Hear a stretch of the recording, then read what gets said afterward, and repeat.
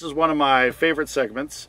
Thumbs up, thumbs down. I know it's one of your favorite too, right? It is. There's That's our music. fun. The controversy. That's the fun part, right? So what do we got today, Mandy? So several school districts in Massachusetts are considering making community service hours a requirement for high school and middle school graduation. So to graduate, you have to do community service hours. That's right. So some school districts are trying it out different ways. Middle school, 4 to 10 hours in order to pass through, and then in high school, they're saying that you need at least 40 hours to graduate. And what do you think? Thumbs up or thumbs down on that, Mandy Kimball? I think that it's a great idea. So you're thumbs up. You like community service hours. I'm thumbs up. I understand that, hey, if they're forcing you to do it, is it community service and is it just a requirement? I understand it, but you're helping people out. You're getting exposed to different situations that you potentially might not be, and yeah, so I think it's good. Hopefully they'll find a passion and stick with it, and it won't just be about the requirement of hours. Give a thumbs up to the camera, Mandy, because you did thumbs up. Thumbs up. Thao Costis is in the studio. Thao is the president and CEO of Search.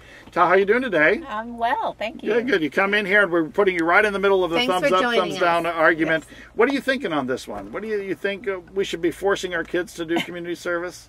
Well, you know, I agree that there is a lot of value to it. I do know that also many of our families are challenged by you know, supervision and appropriate transportation and all that for the children to have the right exposure.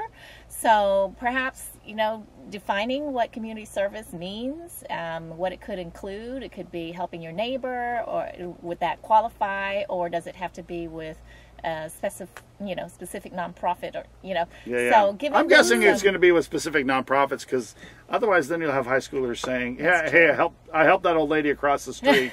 It took an hour." So that was I guess it does have to have a little bit of boundaries, and so. Yeah, but you're giving sort of a thumbs up of sorts. Up, for sure. You know what?